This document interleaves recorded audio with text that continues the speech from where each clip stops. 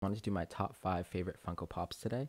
So my first favorite Funko Pop is Gaara. So he's my favorite Naruto character, and if you don't know what Naruto is, please go check it out. It's one of the best anime slash shows I think out there.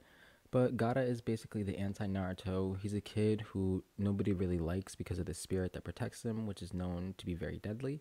And he was basically abandoned by his people and his family, and everybody who he loved died. But eventually overcame that and overcame all his anger and became the leader of his village and a well-respected ninja. Funko Pop is Vegeta eating ramen noodles. So it's a great Funko Pop. I'm just going to get a little zoom in right here.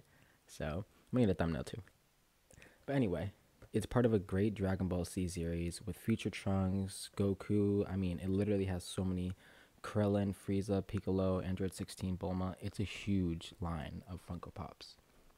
But it's one of my favorites because I never really thought that I would enjoy Funko Pops this much, but once I saw the Dragon Ball Z Vegeta eating ramen, like that's one of my favorite scenes too. Like Vegeta just going in on ramens. I'm gonna put a picture of it right here. But anyway, my next favorite Funko Pop is Eevee. So Eevee is one of the most adorable Pokemons out there. I think he's even cuter than, or it, not putting any gender on it, I think it is even cuter than Pikachu, but that's up for debate. But anyway, Eevee is part of a pretty decent Pokemon line with the original starters and Pikachu. But nothing can beat the original, the OG, the gangsta, like Skip Bayless. Yo, that shit had me dying. If anybody watches Undisputed, yo, please go check out that clip. I'm going to put it down below. But it was too funny. When Tom Brady won, I forgot what game it was, but Skip came out and he was doing way too much. But anyway, Eevee is one of my favorites and one of the best Funko Pops out there.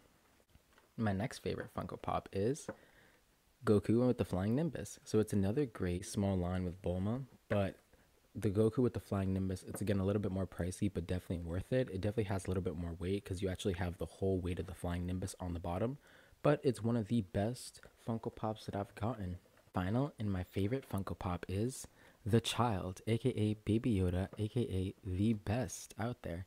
So I never thought I would appreciate a Funko Pop quite like this one.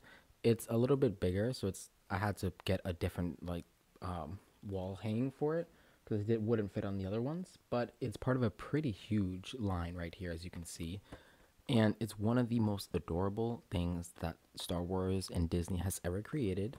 As you can see him holding a little cup. He is a little bit sad, which I don't really appreciate too much, but you know, it's tough out there in the Star Wars world. So thank you guys so much. If you like the content, please hit that thumbs up button.